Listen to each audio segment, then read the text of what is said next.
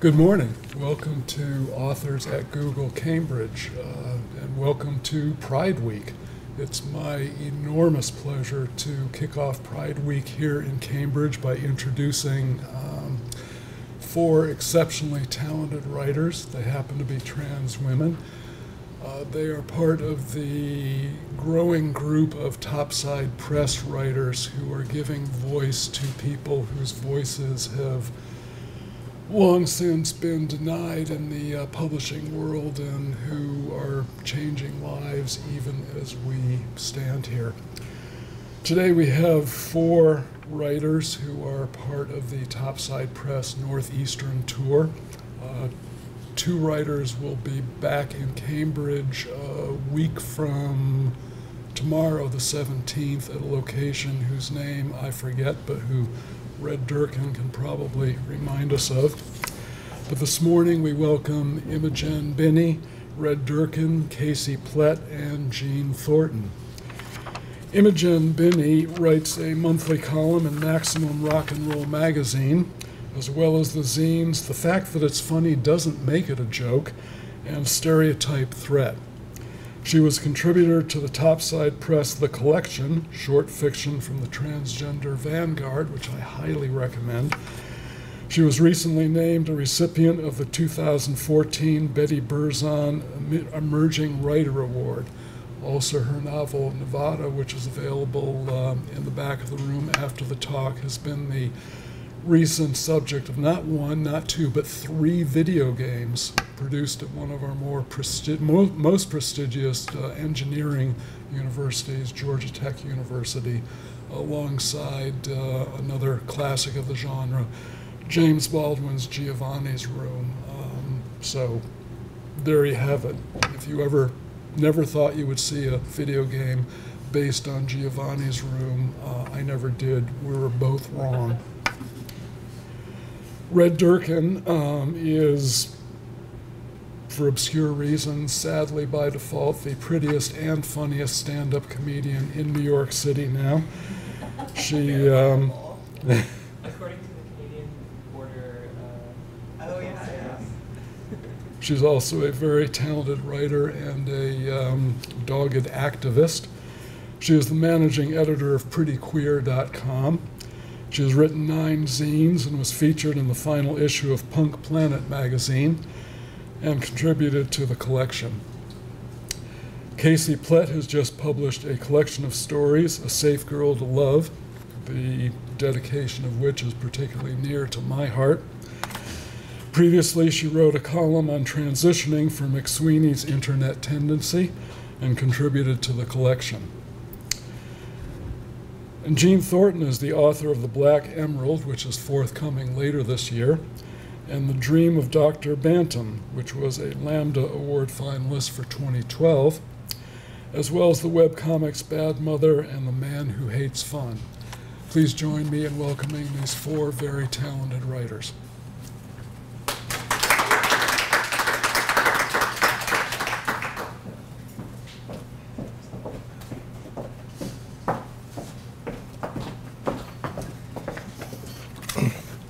Hi, everybody. I'm Jeanne Thornton.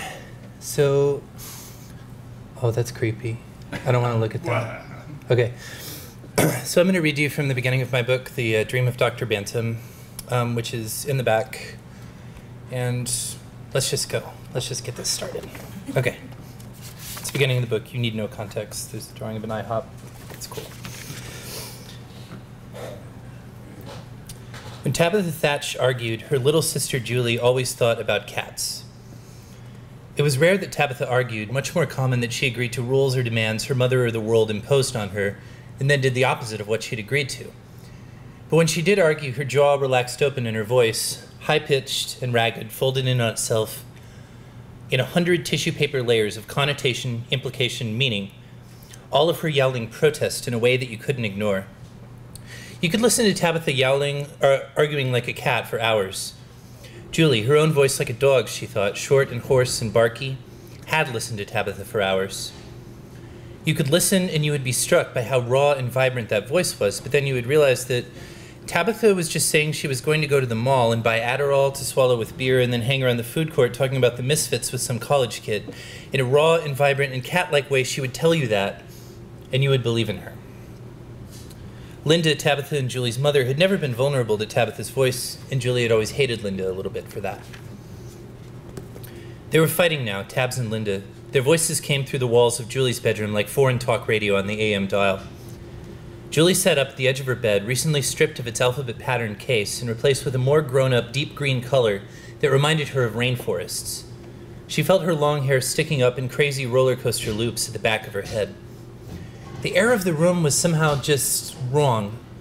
Like Lucy in Voyage of the Dawn Treader, she had slipped into another dimension, one in which she was not able to get any sleep before her algebra test the next day, one in which the red digital clock was blinking midnight at her in some sick parody of Good Morning.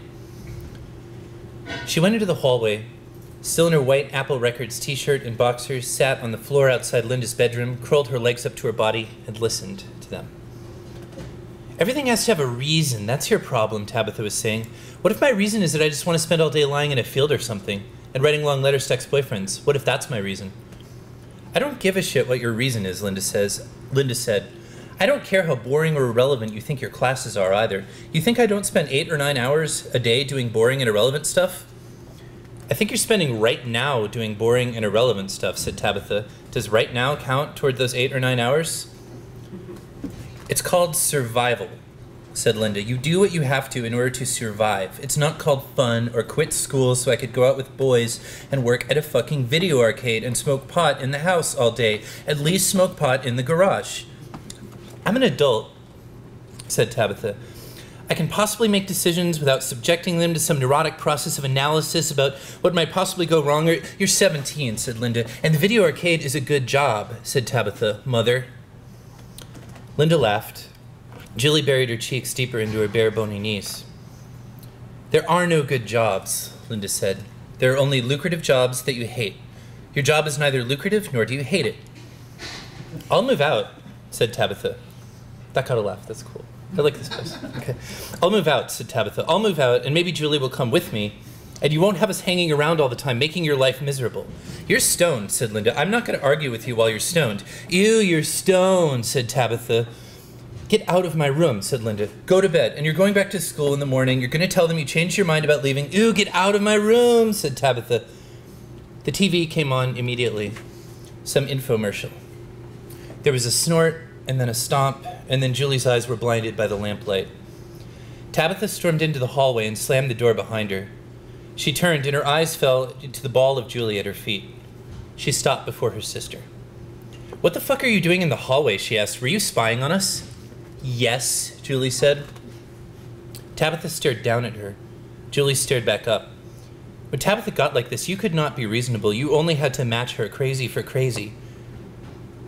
Even in the dark hallway, Julie thought her older sister was very beautiful. Her hair, hay blonde like Julie's, bleached and highlighted in pink like celery stalks in red water. Her skirt torn, her stocking striped, her shirt full of rhinestones like the constellations that Julie liked to memorize from books and try to see through the fluorescent haze of Austin streetlights. The rhinestones spelled out no future. Tabitha put her hands on her hips and pursed her mouth. Her lips were painted in red and outlined in black. The epaulettes of her leather jacket rose and fell as she breathed. Come on, Tabitha said. Let's get out of here. Where are we going? Julie asked. Anywhere but here, said Tabitha. I don't know. We'll get pancakes. Come on. Julie got up, the shoulders of her t-shirt nearly even with Tabitha's epaulettes. Somehow at 13, she had become as tall as her sister when she wasn't paying attention. Let me go get dressed, she asked. You'll take forever, said Tabitha. Come on, trust me. Let's just go. It's the millennium. Julie's flip-flops were stacked under the coat rack by the door. She put them on and followed Tabitha out into the front yard, crossed the lawn in her Apple Records t-shirt and boxers. Her legs shivered in the spring night, and every window in every neighbor's house could have been an eyeball. She got into the car next to her sister. She lit a cigarette, a tulip of fire surrounded by the black petals of her painted nails. Against the light, her eyes were red at the edges. She turned the key. They didn't talk as they drove down 2222 and merged onto the highway, bearing south. One of Tabitha's Smashing Pumpkin CDs was blaring quietly. Tabitha tossed her filter out the window, licked her lips, and then looked over at Julie. Shit, she said. I can't take you to get pancakes in your boxers. I must be losing my mind. She giggled again, and she veered off the highway, throwing Julie's shoulders against the seatbelt. "Be careful," Julie hissed. They fishtailed under the overpass. The CD played on. Tabitha flicked her blinkers off and on in time with it while Julie stared at her, dug her nails into her seat. They pulled into the parking lot of an all-night Walmart. Tabitha opened the door and swung her legs out. "What are we doing here?" Julie said. "What dress size are you?" said Tabitha. "I have no idea," said Julie. "Can we just go home?" "No," said Tabitha happily. "Come on, guess. You have to know your dress size." 4, Julie guessed. 4, nodded Tabitha. She took the keys out of the ignition, tossed them to Julie, and shut the door. "You can listen to the CD if you want," she said. "Just, if you do, leave the window rolled down a little. Otherwise, gases and stuff will come in from the engine and they'll kill you." She gave a 2-finger Cub Scout salute and then jogged off toward the store. Julie sat alone in the car for a minute, listening to the engine creak and settle and needing to pee. And then she picked up the keys and turned on the CD player. There was a new song, quiet and creepy. A man was pushing a shopping cart filled with bulky trash bags near the curb by the dark part at the edge of the store, a gray hood bunched up around his skull. She looked at the window, half rolled down, and wondered if you could smell the gas from the engine killing you, and if the sleepiness she felt in her temples meant that it might already be too late. She turned off the CD, but that only made the dread worse, and she couldn't figure out how to turn it back on. "You took forever," she said to Tabitha when her sister hustled back into the car and handed her a fat white shopping bag. "Size 4, said Tabitha. "Put 'em on." There was a pair of jeans in the bag. "Where am I supposed to put them on?" asked Julie. "Jesus," said Tabitha. "The back seat? Where else do you change clothes in a car?" Julie tapped her fingers against the bag and then clambered between the seats. The leather in the back reeked of pot and incense, and she stretched her legs out over the piles of forgotten school papers that filled up Tabitha's car. A skeleton keychain, long abandoned, dug into her behind. "The windows are open," she said. "Right," said Tabitha. "People only notice parked cars if the windows get all fogged up, so even though it may seem like the exact wrong thing to do, if you're getting, physical with a boy, you'll want to leave the windows open. Remember that." "You're stupid and stoned," said Julie. "I'm never getting physical with a boy." "With a girl, then," Tabitha shrugged. "Whatever, it's the millennium." Julie flushed in the dark. "You're stoned," she repeated. Then she closed her eyes. She pretended that she was not sitting in a parked car with her sister, and she shrugged off her boxers. She hurried the new jeans on, arched her back to struggle with the last 2 inches of hip and the snaps. "They're too tight," she breathed. "Size 4 my ass," said Tabitha. "Come on, squeeze them in there." She still managed it. Snapped, zipped, tried to breathe, and succeeded. She sat up, still okay. She opened the door and began to circle the car, walking the pants on. The jeans were boot-cut, screen-printed neon flames rising from the cuffs. She winced as her bare soles pushed against the cracked glass asphalt. She was walking commando through a parking lot at night in tight jeans she had just gone out and bought with her sister. Why not? Snap, like that. And Tabitha was behind the wheel, stoned and fiddling with the CD player, giving her a thumbs up and nodding in time with Cherub Rock out of the speakers, and she looked at her sister, and she loved her. "You like them?" asked Tabitha. "They're not like cutting off circulation in your legs?" "They're the best pants ever," Julie said. "You make them work," said Tabitha. "Come on, let's get pancakes." And so they pulled out of the parking lot and onto the highway like a jet screaming in takeoff, a jet that sounded like Billy Corgan and stank like an ashtray at a Renaissance fair, and Julie decided that there would never be a better moment than this in her entire life. Thank you all very much.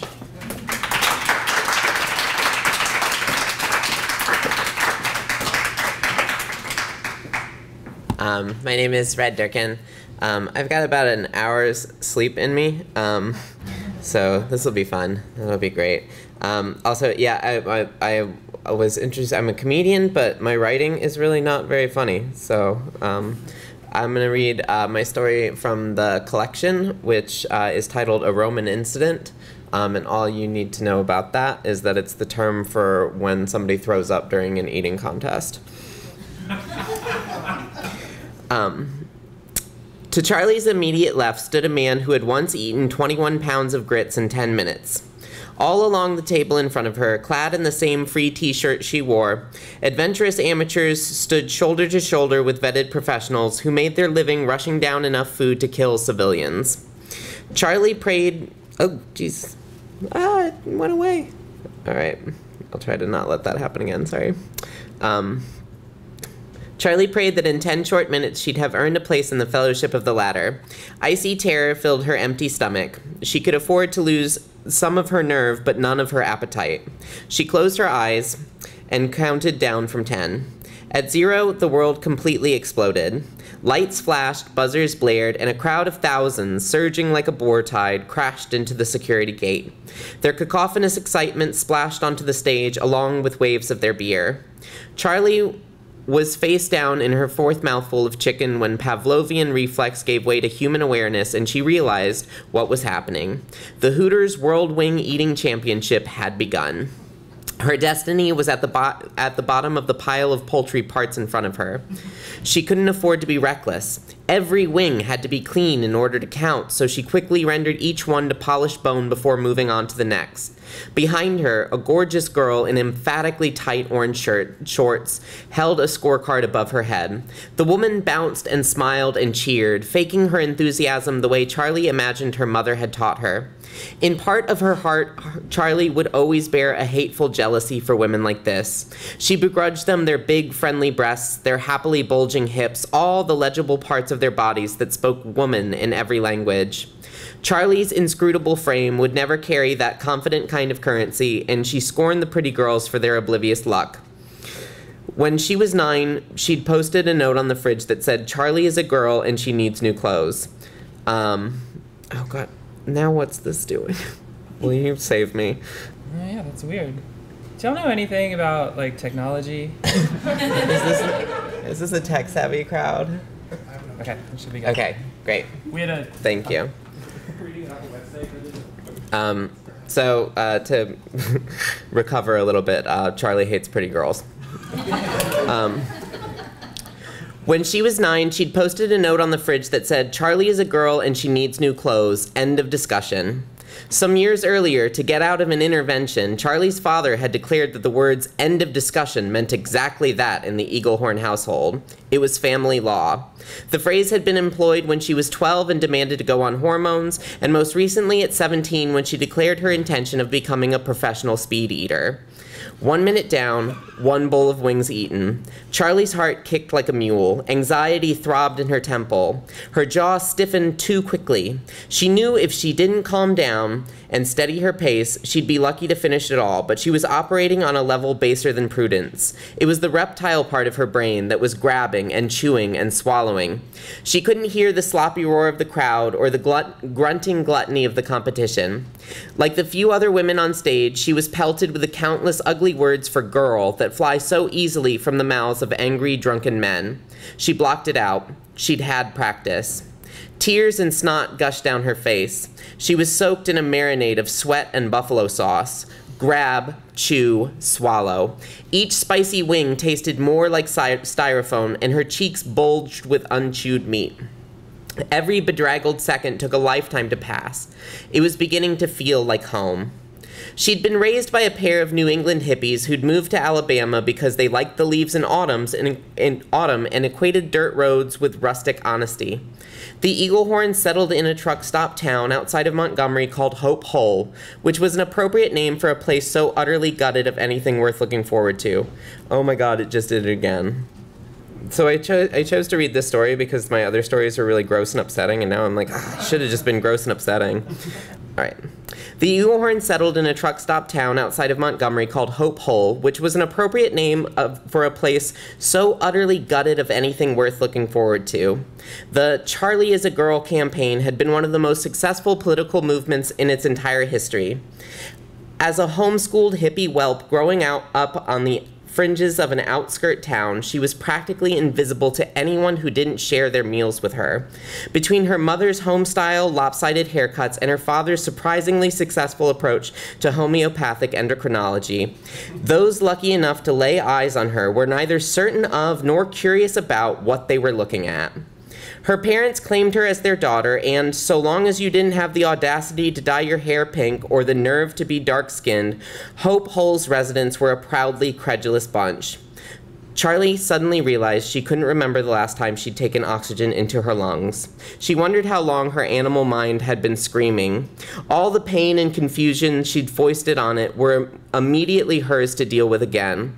4 more minutes had passed, 4.5 more bowls, 55 wings in all. The top half of her body was covered in gore. Her jaw glowed white hot with pain, her esophagus burning with the sensation of being strangled from the inside out. She tried to swallow, but the blockage in her throat only shuffled in place. She snatched a cup of water from the table and gulped it down. The lump lurched mercifully. As it finally moved to take its rightful place in her stomach, she gasped a great mouthful of air, and the agony all over her body began to register on an all-too-conscious level. Her fingers hurt. She took another deep breath and closed her eyes. She forced herself to master the pain. She refused to go back to hustling arrogant rednecks at the off-ramp burger joints that composed Hope Hull's economy. At one time, those moments had been proud and meaningful victories. Now, they felt more like the glory day nails in her inevitably mediocre coffin. She was willing to eat her way out of that shit-splat town, even if it killed her. She picked up another wing just in time to catch a blur of green glass in her periphery. The bottle cracked her just above the eye, and everything went white in an instant.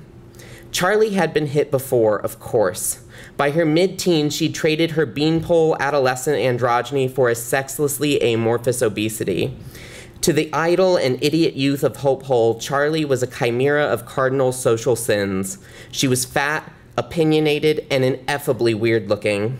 She had the disturbing habit of reading for pleasure, and her free-spirited Yankee kin might as well have been Martians.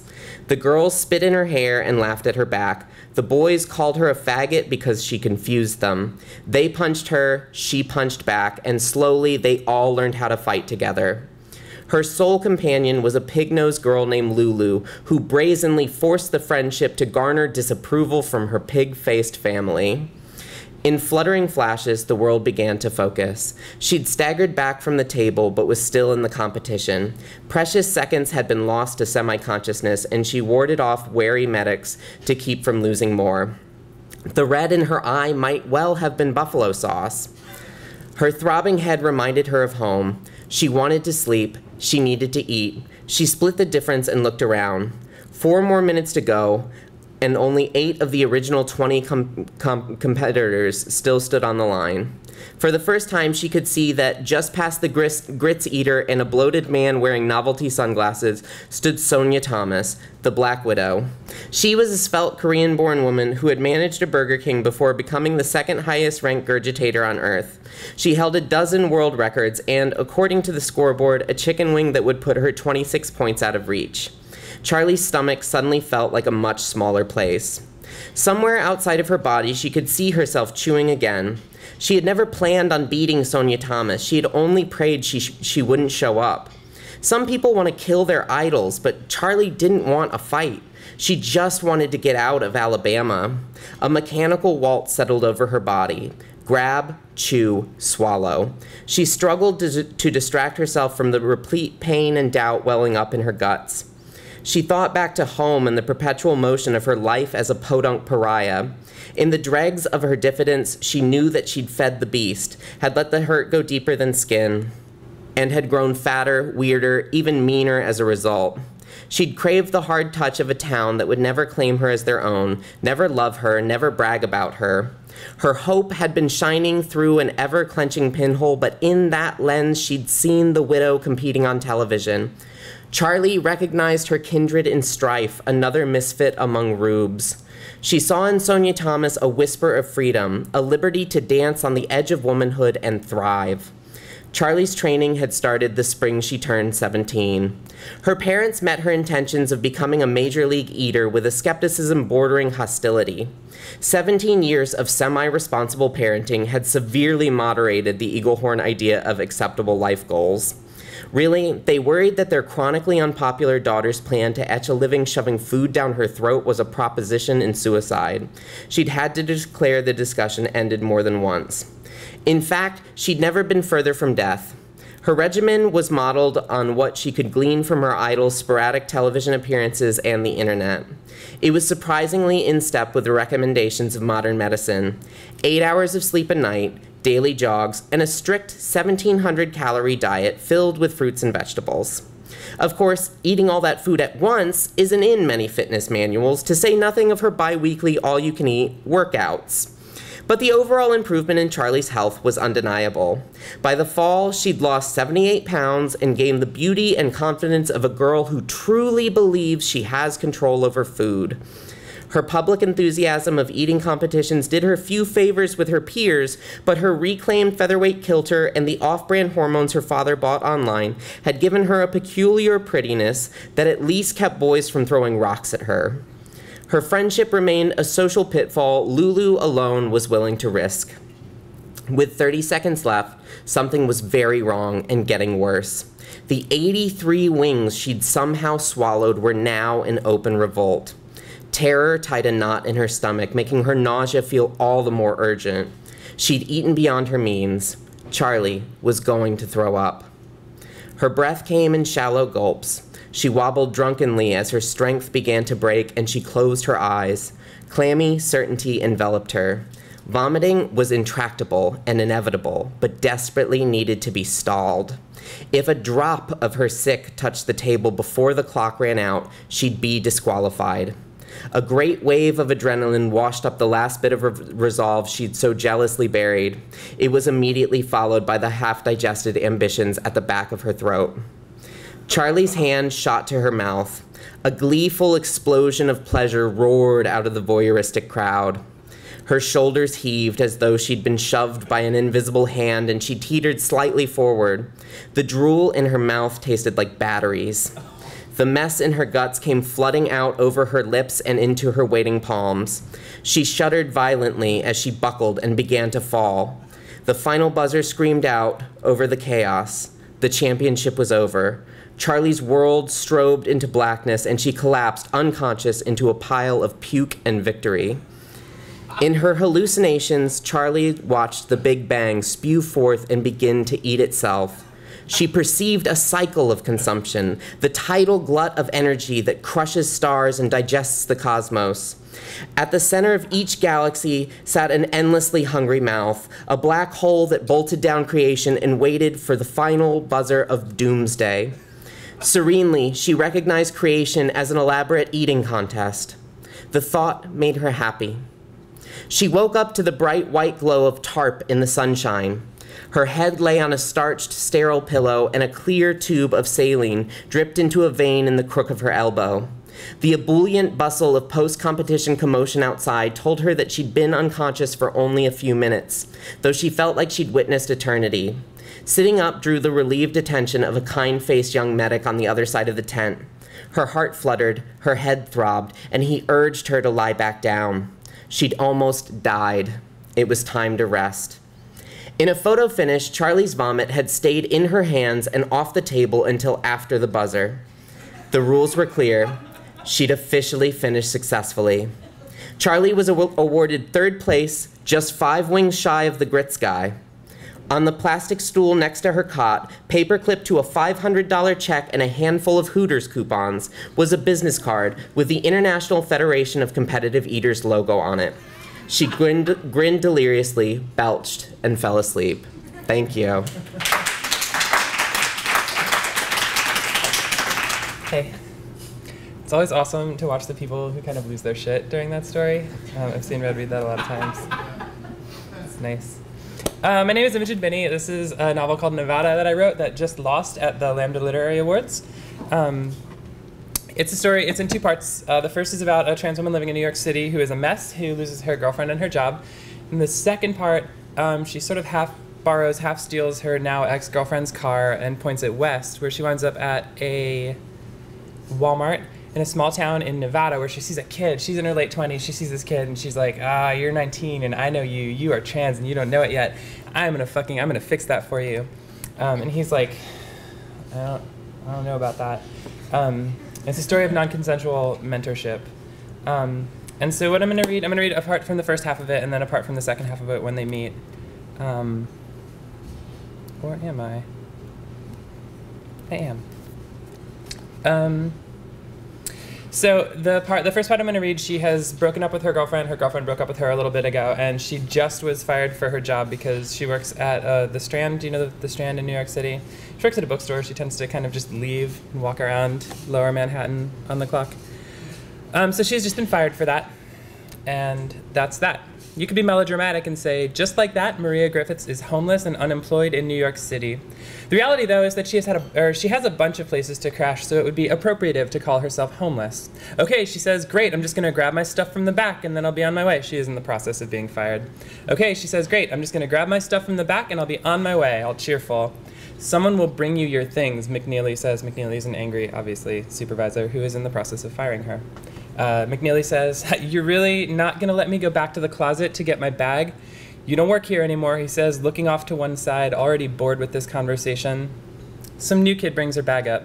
They must have watched her leave and prepared for this. Awkward, but whatever. Once again, her response surprises her. She's kind of excited. She laughs in the old fucker's face, takes her bag and walks back into the rain. She practically knocks over the terrifying owner of the store who has just arrived in a cab or a car service or whatever, right on time for work. I'm not going to read this section for YouTube.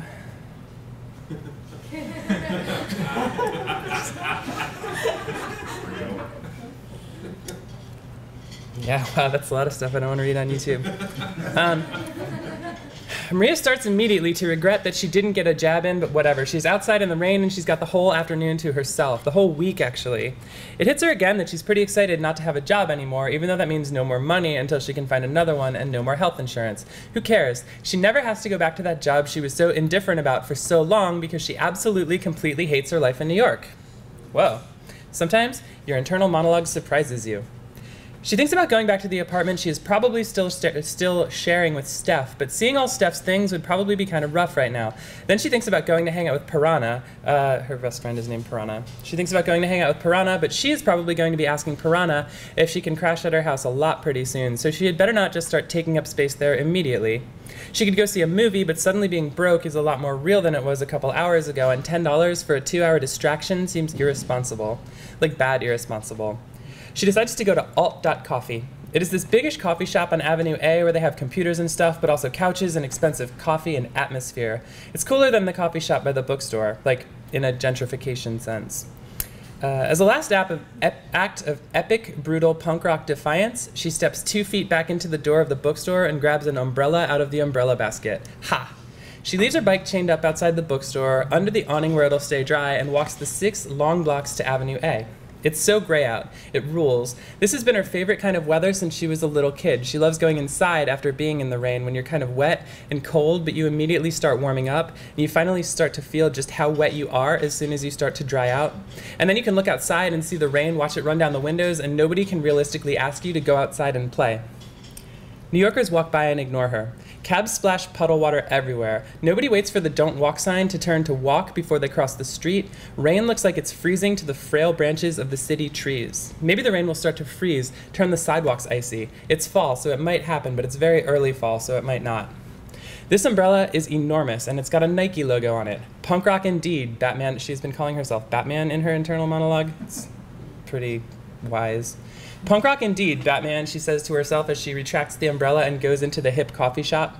They have an umbrella bucket, and she worries for a second about whether someone will steal her umbrella, then laughs at herself. Who cares? It'd probably do her some good for somebody to steal her stolen umbrella so she would have to walk back to her bike in the rain. She thinks about how good a hot shower feels when you're soaked in cold rain.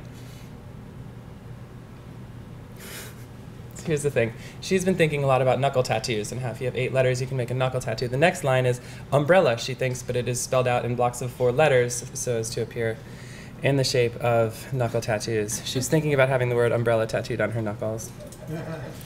She didn't bring a book, and she doesn't really know what she's going to do at the coffee shop. Spend money on internet access to look at help wanted ads on Craigslist. Her resume from years ago is probably somewhere in her email. She could update it to include this most recent job, act like she left without being fired, lie, and say a friend is a manager who thinks she was a great employee. She can use her real name, not her legal one, and just not freak out about it if anybody asks. Just tell them she's trans at the interview, if she gets an interview. That way, it'll be out in the open, at least with the management at her new job, which will be as somebody's assistant at a publishing company or something. She gets a $3 drip coffee and gives the barista her license. She doesn't look at it, but she's got dyke hair, so she probably wouldn't care if she saw the M. Maria is assigned computer number 23, but after 15 minutes of looking at Craigslist, her eyes glaze over and she is falling asleep sitting up. She doesn't have the energy to email that girl. She does not feel like job searching. She's like, do I even want to stay in New York? She doesn't actually have to. She goes back up to the counter, tells the girl that she is done on the computer, and gets her license back. $5 for 15 minutes. She takes her coffee over to a couch, sits down, and takes out her notebook. October 15th, Part 3. I hate New York, but I love the New York rain in autumn, like the November rain. But it is October, and I just got fired from the stupid bookstore. I didn't even cuss out anybody. Now I have to figure out what the fuck to do with myself. Do I get a new job in Brooklyn near my apartment? Except I'm gonna have to find another apartment, too. I am exhausted from thinking about being trans all the time, and I wish I could stop. If you work for the city of San Francisco, dear diary, did you know that they will pay for bottom surgery for you? It might be an urban legend. Maybe I will look into it. It didn't even occur to me to go out and get drunk after I got fired, which is interesting. It's almost like I got drunk all the time when I was dating Steph and working a shitty job, not because I am a total addict, but because it was a coping mechanism to deal with being unhappy.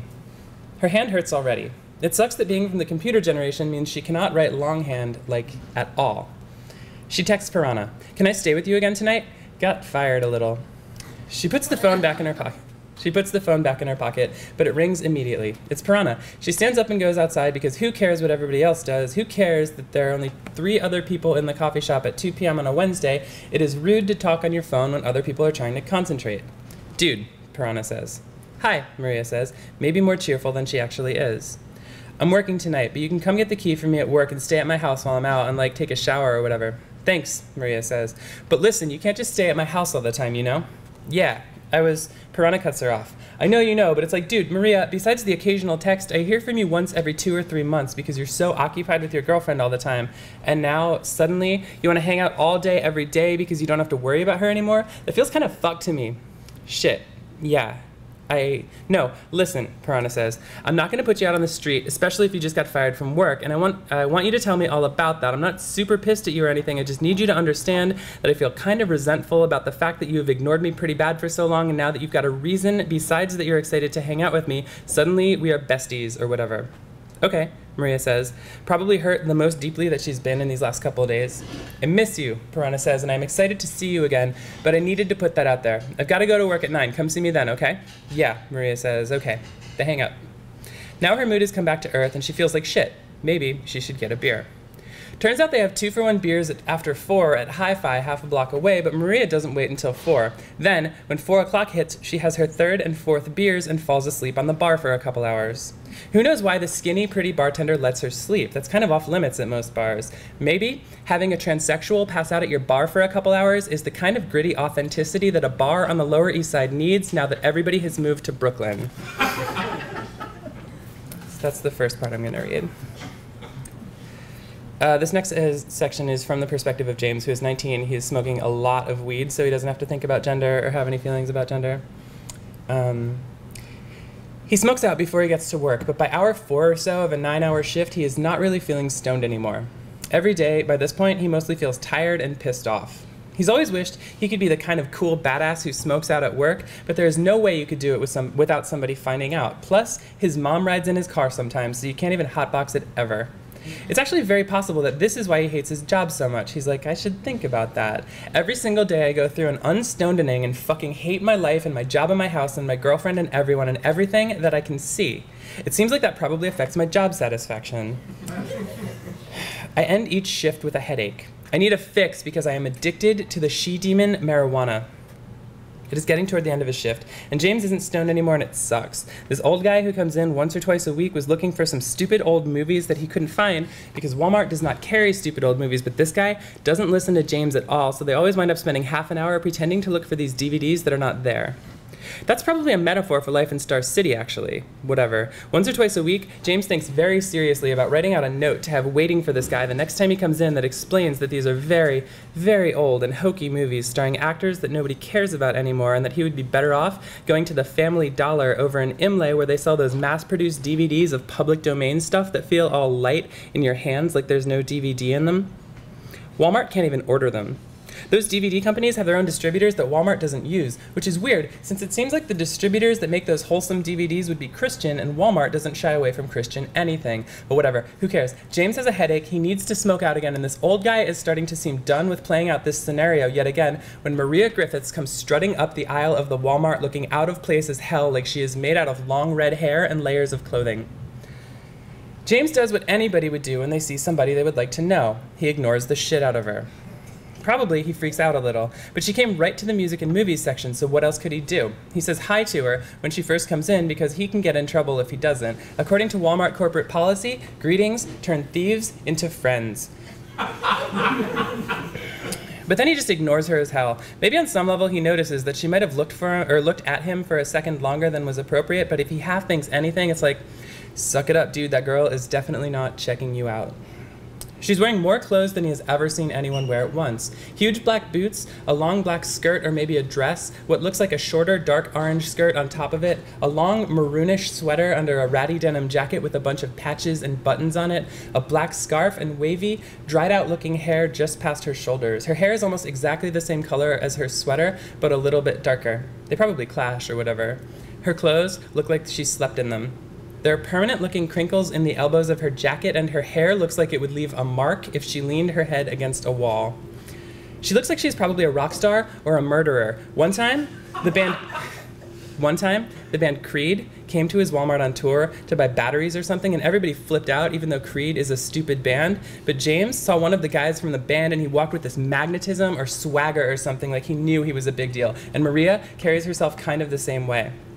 She walks over to the pop/rock CD display, and James thinks clearly, who the fuck wears a scarf in the daytime in Star City, especially during a heat wave? While he is ignoring her, he stares at her back. This is good. I bet Google people will get this. Ready? Who the fuck wears a scarf in the daytime in Star City, especially during a heat wave? While he is ignoring her, he stares at her back. Steven Tyler, the Fourth Doctor. Yeah, great. There's always like one or two people who are like, you didn't just, cool. The Fourth Doctor, it's a Doctor Who illusion. James watches a lot of TV. He is seriously just being a creep and staring at her because people who look like that do not live here. They don't stop here while they're driving through either. There are other Walmarts closer to the highway, like 3 exits away in either direction. It was fucking dumb for Walmart to put a Walmart here. Well, nobody comes here except for Creed. Once. She flips through the pop/rock CDs for a second, and James manages to look away from the Poison patch safety pinned across her back and the messy wavy hair sprawling its way down it. Like, Poison? The glam rock band with the singer who does reality TV shows now? His headache fades, or else James just forgets about it, because when she turns around, he is very intently alphabetizing CDs that have just come in and need to be shelved. Hey, she says, looking him up and down again. James is like, hi. Do you have the Miranda Lambert album? He says, probably, but it's probably in the country section. She's like, oh, there's a country section? And he's like, well, yeah. Then, because he is feeling totally weird, James doesn't even stop himself. He just blurts out, you don't look like the folks who usually shop there, though. Because if he is being totally honest with himself on some level, James has already figured out that this girl is trans, and while he hasn't processed what that means yet, he is having this desperate magnetic attraction to her. Like, not even sexual, just like, I want to be your Facebook friend. I need to grab you, to have you in my life. Whatever. You don't look like the folks who usually shop here. That is a pretty dumb thing to say, but she doesn't disagree. She looks at his name tag, smirks, and says, that's probably true, James H., but check this out. I left New York City about a week ago, and my dog, my cat, and I have been living out of my car since then, driving out to the West Coast solely because we have never seen it. In New York City, there are Spanish music stations, rap stations, dumb rock stations, and little stations run by painfully self-aware college students with no idea what to do with all their privilege besides collect records and gentrify neighborhoods that have been fine for generations. But I don't think there's a country station in New York. I guess there are a lot of reggaeton stations, which in a lot of ways people tend to not even notice has a lot of similarities to country music. By the way, people have asked me, oh yeah, how is reggaeton similar to country? It's not. This is Maria being an idiot. Anyway, it turns out though, that once you leave New York, which nobody should ever do, haha, JK, the only things you can consistently get on a 12-year-old car stereo are NPR and country stations. And have you ever listened to NPR? It's soothing for a while, but eventually it makes you want to call in and cuss somebody out until you cry. It wouldn't get onto the radio because I guess they have enough lag time to dump out angry people who call up and lose their shit, but it turned me off NPR for a while, which means country station after country station for the last 4 days. And look, I am not some New York jerk who thinks country music is for yokels or something. I'm into it. I get it. I even think it's kind of nice that country singers are so fucking convinced of their own sincerity that they don't do any of the tortured artist, I don't care if you like me, it's art, man, posturing that all the indie rock kids do. And they don't spend all day telling me about how tough and rich they are like the rappers on the radio do, except James H. There is also a lot of dumb shit on country radio. I'm so much cooler online. She thinks my tractor's sexy. I guess it's funny the first time, but Maria has followed James over to the country music section and is jabbing her pointer finger toward his chest. I guess, she says, Miranda Lambert isn't the biggest star in the country sky because I've only heard the radio play her a couple times, but I think all her songs are about, like, burning down cheating ex-boyfriends' houses and, like, shooting your abusive ex in the face. The first time I heard that song, I was like, finally, someone is just coming out and threatening to kill her asshole boyfriend right there on the radio. Not that I think anybody should kill anybody else or anything, but after 5 days of country radio, consider me brainwashed. Miranda Lambert, James H., is the punkest shit on the radio, and I'm going to drive my car off a cliff if I hear the song about how the guy hopes he gets a chance to live like he was dying ever again. Not because I don't like it, because it is so sad and true that it makes me want to live like I was dying and then die. So James H., Miranda Lambert is a contingency plan to save my life. She actually said the internet abbreviation for just kidding out loud. There's a pause, and then she smirks, and she's like, sorry, I haven't really talked to anybody in a while. James is like, it's cool. He picks up Miranda Lambert's second album and hands it to her. This is the CD with that song about the gunpowder and lead on it, he says. Thank you, James H., she says, you've been very helpful. Then she starts to leave the movies and CDs department. Wait, James says, you've got to buy it here or else security will kick my ass. This is kind of true, mostly true. You're supposed to get people to buy their music and DVDs in the music and DVDs section, even though there isn't like a rule about it. It's a firm suggestion in the interest of loss prevention, but it is a stupid thing to emphasize just then. It's not like he's gonna slip her his phone number on the receipt. Well, the receipt does have the phone number for Walmart number 8304 on it if she wants to call him. I don't think they could take you, she says. You look like a total bruiser. Yeah, he says, totally. I'm a regular old Brad Paisley. We were just talking about Brad Paisley in the car before. Brad Paisley is great. I'm a regular old Brad Paisley. Which one is Brad Paisley? You know, he says, I don't highlight my hair and I've still got a pair. Maria's eyes light up and she quotes from this dumb country song, my eyebrows ain't plucked and there's a gun in my truck. That's me, he says, honey, I'm still a guy. It's $10.90. The weirdness of that exchange is not lost on either of them. Maria pays with a debit card. James notices that her PIN is 6664. Then she leaves and he thinks, well, fuck. Then his headache is back and he gets pretty bummed, so he starts thinking about how, like, soon he's gonna go home and get high as fuck. Smoking weed rules, and the fact that this girl just showed up in his life and now she is gone forever totally sucks. He's thinking about this weird girl who is just here, whose name he doesn't even know because she paid with a PIN instead of credit, and then his thoughts naturally and optimistically turn to his go-to non-sexual fantasy, weed. He's envisioning, like, laying down in the sprawling fields of the marijuana farms of Northern California, but she keeps stomping in. Even though it is his go-to fantasy, James is aware that it is pretty boring. More interesting things tend to intrude, like fantasizing about laying down in a field of weed crops. It's like licking the centerfold of an issue of High Times. He just keeps thinking, like, New York City, her and a dog and a cat in a car for a week. What the fuck is reggaeton? Trans. It's weird that he could tell that she was trans. You could tell, but not in like an obvious way. Like if a drag queen came parading up the aisle, you couldn't really tell from the way she looked or the way she talked or anything. Probably, but then you have to ask yourself, like, well, how could I tell? It was probably some combination of things, but could other people tell? Was he going to have that, or was he going to have stupid conversations for the next 3 months with idiot coworkers about the freaky queer that was in the store that one time? Gross. Weird. Thank you.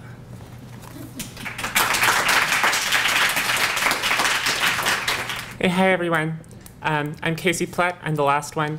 I'm going to read a story out of this book that I just wrote called A Safe Girl to Love, which is a collection of short stories. They're all about young trans women. I'm going to read a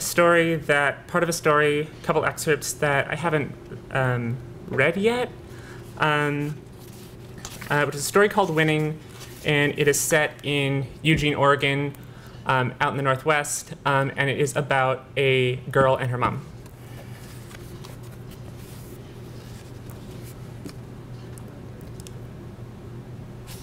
going to start at the beginning, so. He's shivering, Zoe thought, as she came in Robin's bedroom and saw his tall, muslin-pudged body vibrating on the bed, blanket on the floor. She made to tuck the blanket back over him when she saw his face was contorted and his lips were moving like waves. She said, "Hey," and softly rocked his shoulder. Robin gasped, then his face turned instantly blithe. "Hey, I'm sorry to wake you." "It's okay," he said. He stretched and his boxers made a ruffling noise in the sheets. "You leaving?" he said.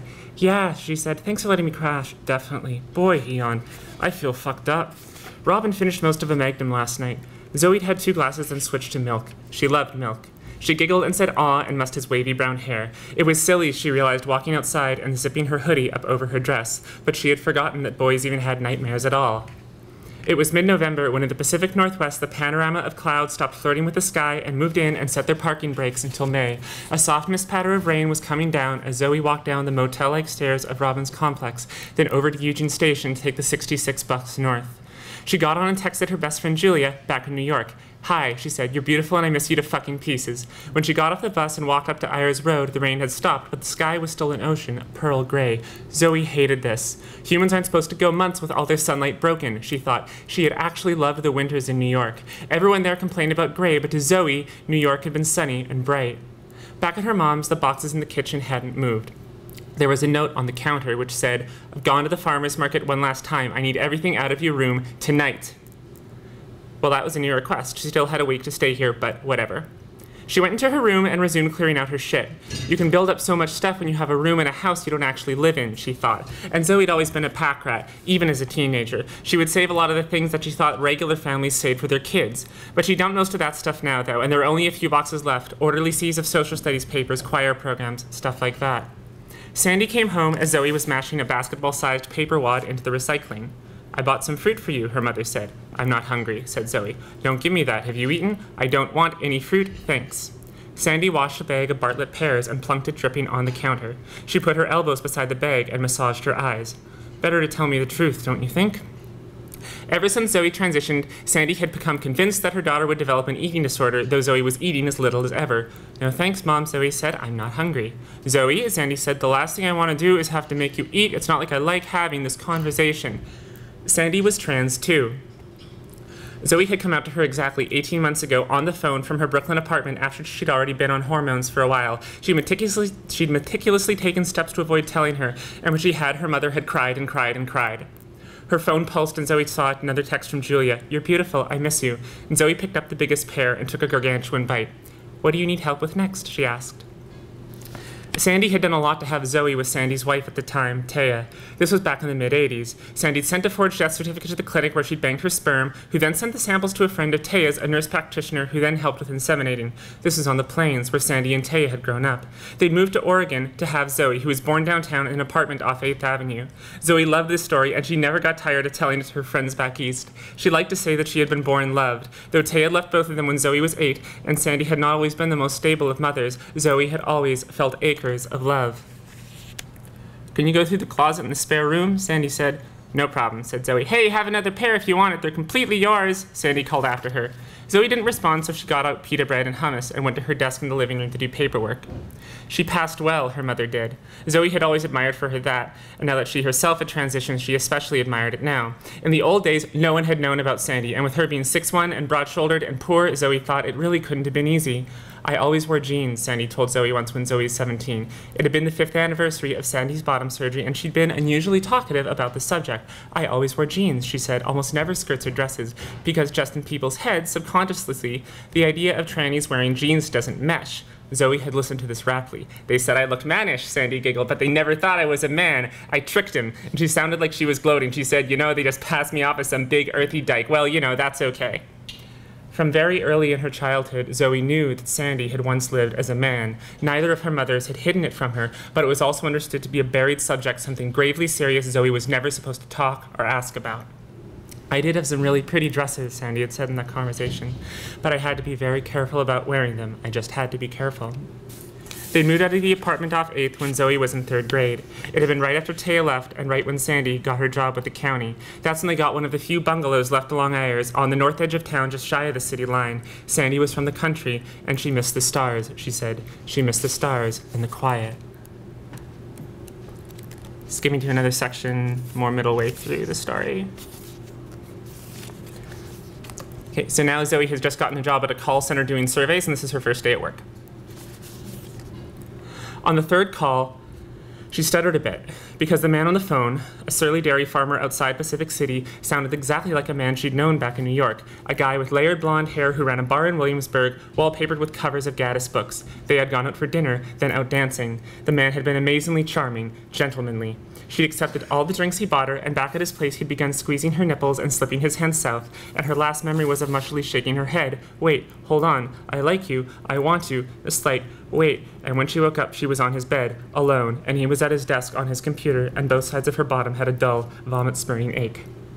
How many milk-giving cows did you say? Said Zoe now. I'm sorry, including heifers that are not yet 52, said the man. Now, do you have it this time, or do I need to repeat it again? You tell me here. And Zoe said, yes, of course, sir. And by 9 o'clock, Zoe had covered the scratch paper on her office desk with black and white penciled swirls and shapes, crisscrossing paisleys and hectograms and triple helixes and the outlines of faces.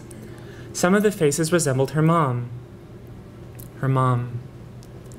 Zoe had always seen her mother as dimly gorgeous. She had short, coiffed, ash-blonde hair like Sharon Stone in Casino without the rat tail. She wore blue or gray skinny jeans, tank tops with shiny satin edges that showed off lightly muscled swimmer's arms, and long earrings that skittered around her collarbone wherever she moved her head.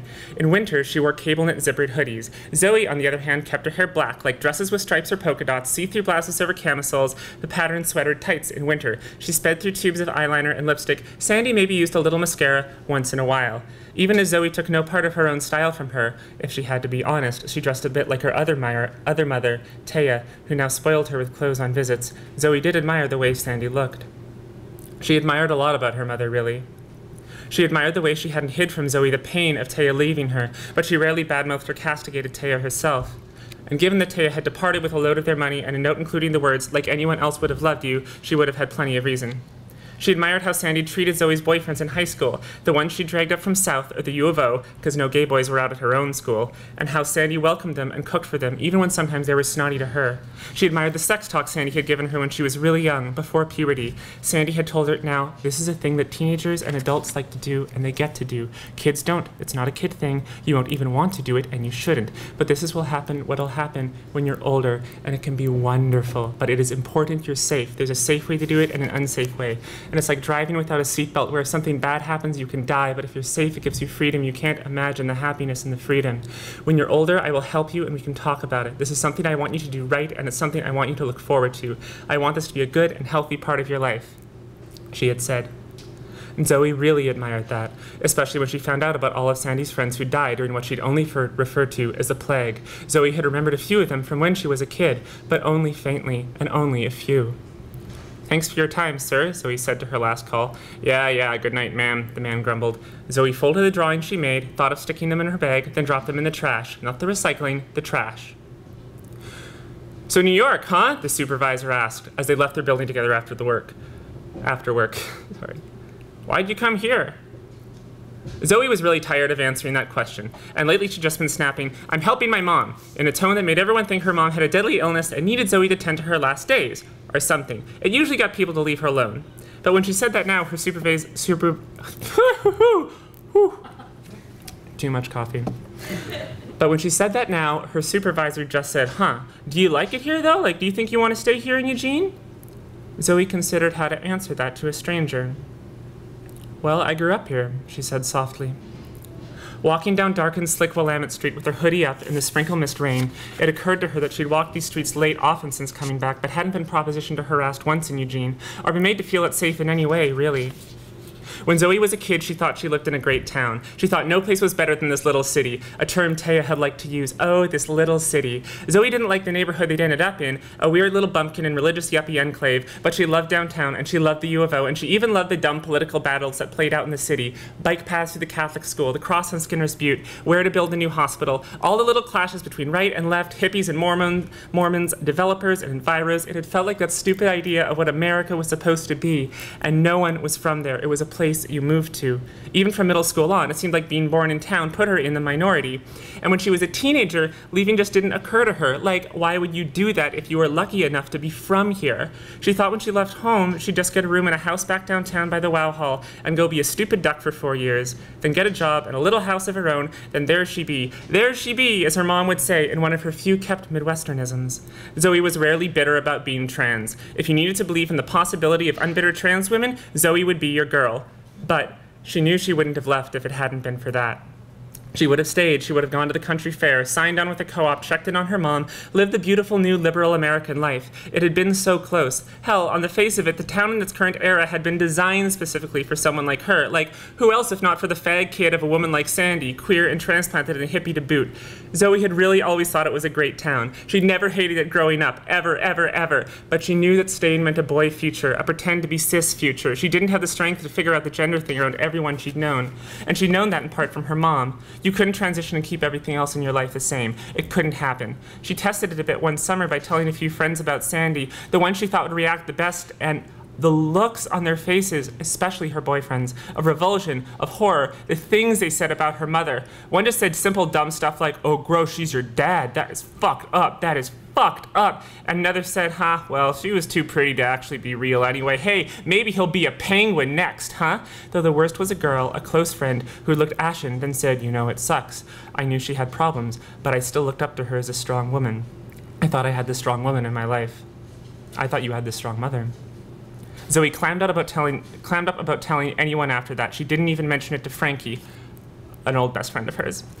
And so when fall came and she applied for and squeaked into a fancy school on the East Coast, she saw for the first time in her town a void, endless black. She would be forever grateful she grew up there, but the future she saw was for some willowy gay kid, lovely, but not her.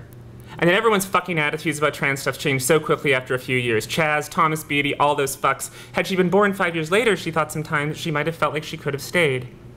So, Zoe was bitter about that. She looked away from her supervisor and adjusted her bag. "I don't mind it," she said quietly. "There's a lot of worse places to be." "Oh, geez," said the supervisor, "you have no idea. I love it here." And he started talking about his hometown in Arizona and how there were grocery stores and bars here in Eugene he just loved, and you'd never find that where he was from. And just even the people were so nice, like they gave a shit about being humans here, you know? He had gray eyes and they kind of sparkled as he talked. Zoe said, totally, and decided to picture this guy Al lubed and naked until he got to the bus station, where she returned some texts and her supervisor got on the 24 going somewhere south. Thank you.